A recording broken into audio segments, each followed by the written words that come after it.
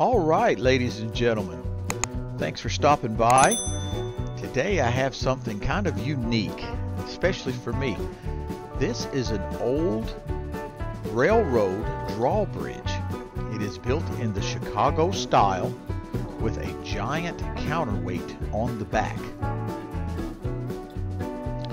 As we fly this today, I want to apologize to begin with. The wind was atrocious as we went across that river, and as you can see in that pass, we could not keep the drone level.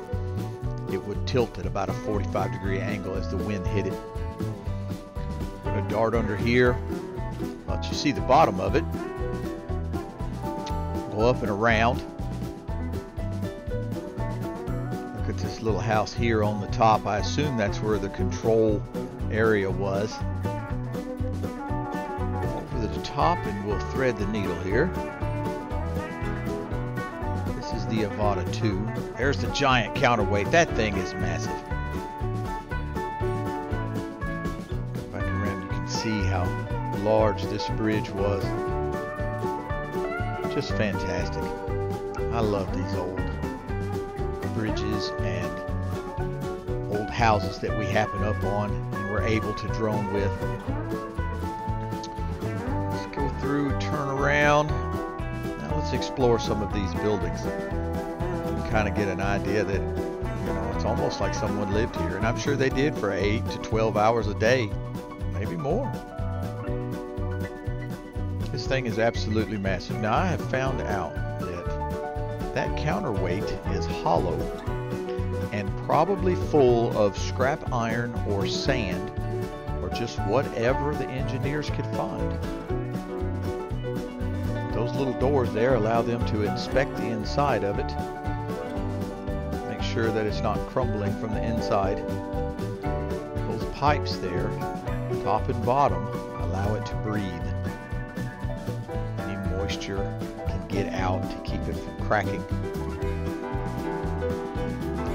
Because in the wintertime, anything in there freezes. It would not be good.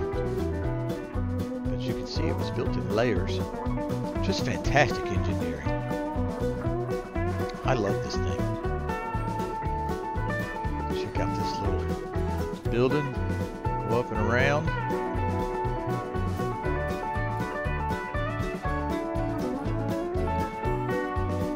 Again, you can just see to the right there the wind blowing.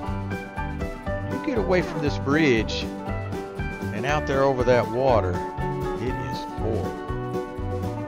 I'm going to go just past this building here and you'll really get a look at that counterweight.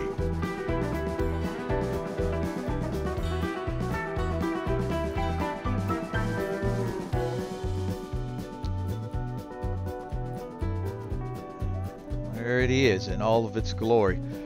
That thing is just massive.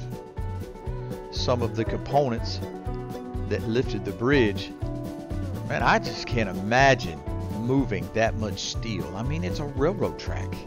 It's an entire bridge. And they move it with the small hinges and small motors. It's just absolutely amazing. Just a feat of technology. Look at that. That's not very big at all.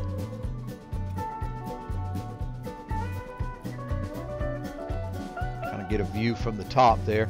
It was so hard to get a good shot on this bridge. I tried numerous times, and it's very difficult to look at a bridge when it's at a 45-degree angle. So we could not get the whole thing in the shot we wanted. For just a moment from a long range, you'll see that I got it. But I had to travel a quarter of a mile away to find a spot that I could look at it. And the closer I got, the worse it got. Here's a shot from the top. It is a magnificent piece of history here. We'll fly around. See, bank hard to the left. Went all the way to that bridge out there. Now, this is the best shot I could get of it, and you see how far away I am. And the closer I got to it, the worse it got. So I end up moving here to the right. time now. Here we go. I drift to the right because as I pass over these trees, it gets better, but then I lose the view of the bridge, so it's kind of a catch-22 thing. And so at this point, I was about ready to give up, and we've been here for about an hour or two, and so I'm going to drop down into these trees, sport mode, and fly through here wide open. It is just a fantastic shot, like a train going down this bridge. More to come. Thanks for watching. Like, subscribe, and share. We'll see you next time.